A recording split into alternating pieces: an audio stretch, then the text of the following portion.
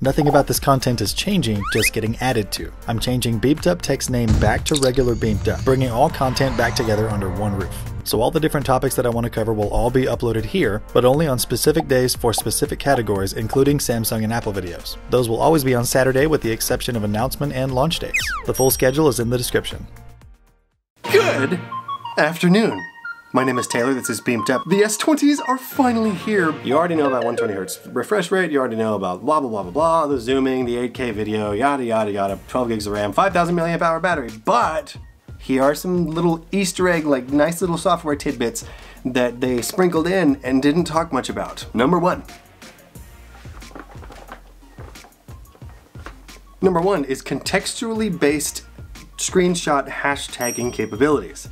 Say if you're on the home screen, for example, and you press the screenshot button, you will find that it knows that the calculator is being shown, the calendar, TikTok, Instagram, and even software-related screenshots is an option that the phone automatically throws up there, with the option, of course, to save your own or make your own. You can tap on any or all of these to assign them to the screenshot. For example, you're on a web page and you take a screenshot, and from here it takes things like Google or a music video or news, Samsung internet, things of that nature. So you can just assign all those or add your own, and then that makes the picture way easier to find in gallery later. If you hit the search button and you just type in Samsung, for example, then all the pictures that have anything, any hashtag related to Samsung will pop up, including the one that you just assigned that to. And you do not have to, and that's just accessible from the, that's cool.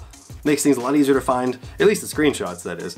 And it's, I don't know, I like that a lot. Number two, in messages, you can now split them up into different categories. So if you have your regular ones and then your work category, you can switch back and forth between the two, assign threads to each category to your liking to make conversations way easier to keep track of. They didn't have this on the S10s or any other Samsung phone that I've seen, actually any other phone period that I've seen with the stock messaging app, at least.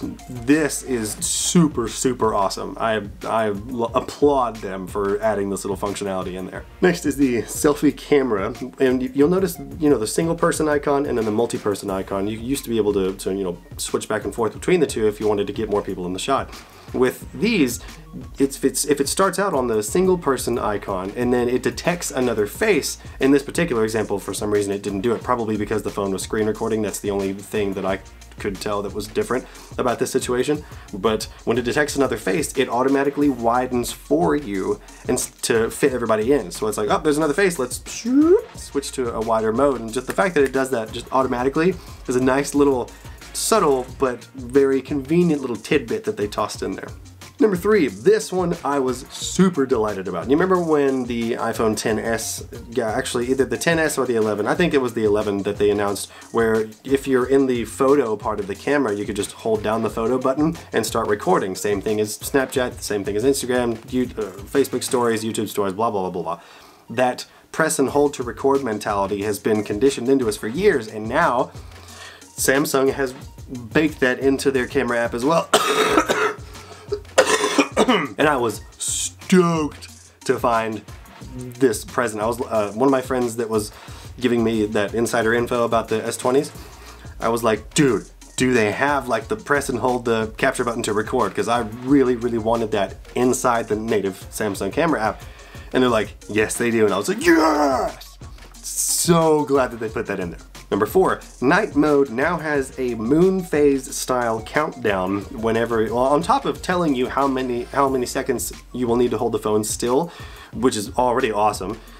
After you press the capture button, the countdown thing will will show the phases of the moon as it fills up the circle with yellow, counting down to when the picture will be completed taking. And I love that little touch.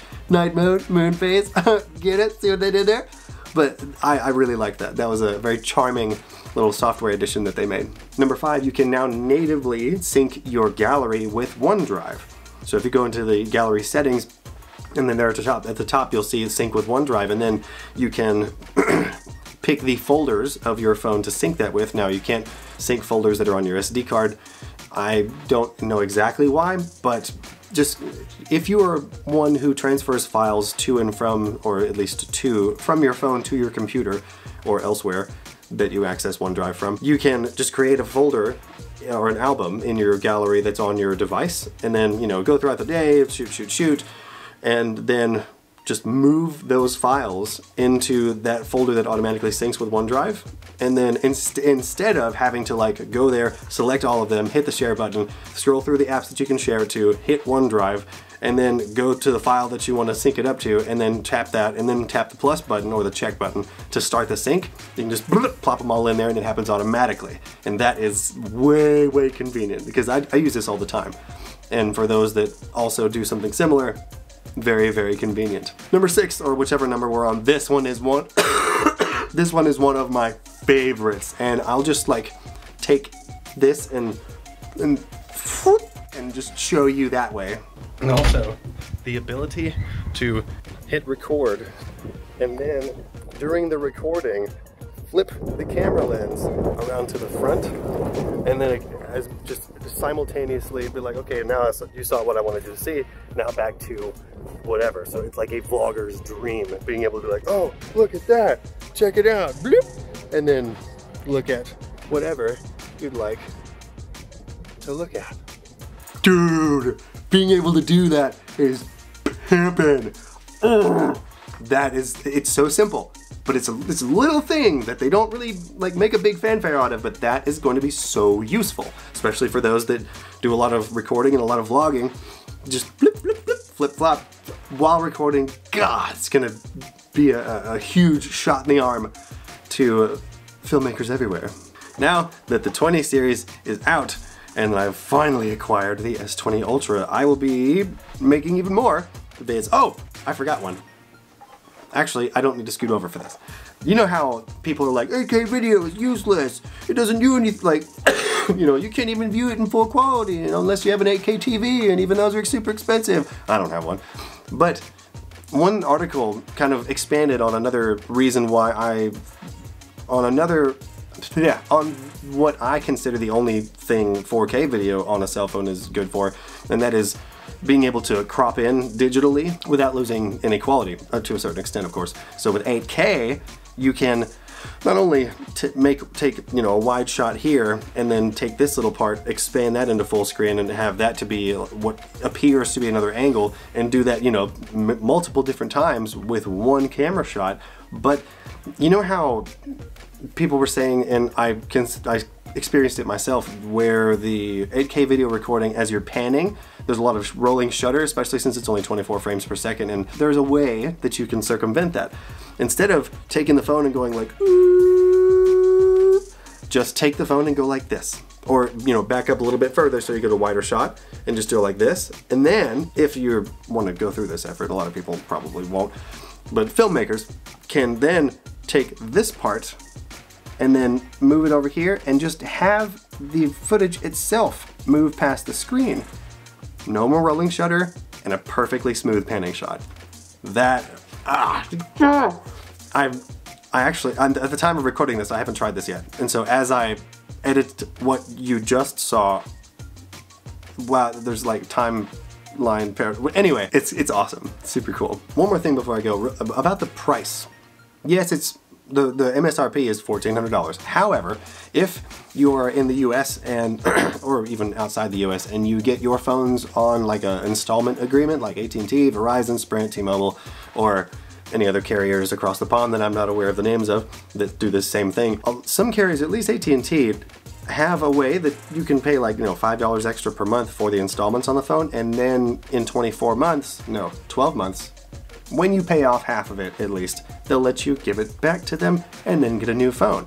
So next year, when the S30s or S21s or whatever come out, or after I have paid half of this, I can be like, here you go, AT&T, and how much money will I have spent on that over time? Only half. So really, I'm only going to end up paying $700 for this.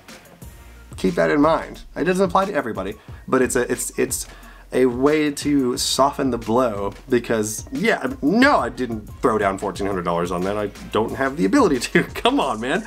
Like, no. But it's food for thought. Oh yeah, on Twitter I said that when I got the Ultra I would lick it on camera. And I told you I was gonna do it. Tastes like awesome!